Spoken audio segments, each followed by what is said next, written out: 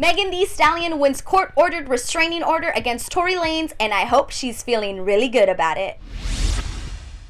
What's up, guys? I'm Monse Bolanos, and yes, the saga continues with Megan and Tory, but we're getting somewhere. Before we dive into it, make sure you give this video a like and a share. Like many of us, I'm sure that Megan Thee Stallion is ready for all of this to be over so that she can fully move on, and it looks like things are headed in that direction. As we all know, Tory Lanez was scheduled to have his arraignment this morning, and while he actually wasn't there in person, his lawyer asked for a continuance that was granted, so he didn't enter a plea deal. But the judge did issue a protective order against him, and now he has to stay at least 100 yards away from Megan. Yes!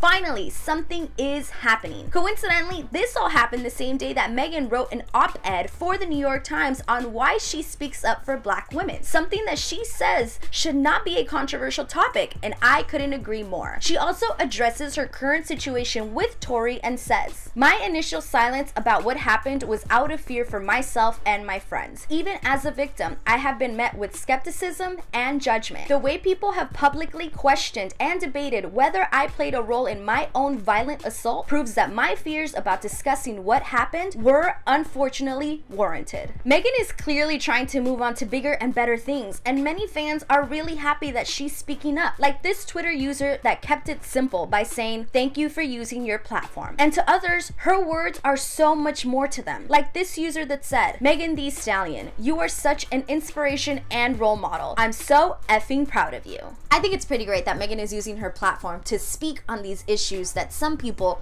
not me, find controversial. And I really hope this whole thing with Tory just comes to an end, because Megan does not need it. But you know, Megan hasn't addressed Tory publicly in a while. Do you think she might say something now?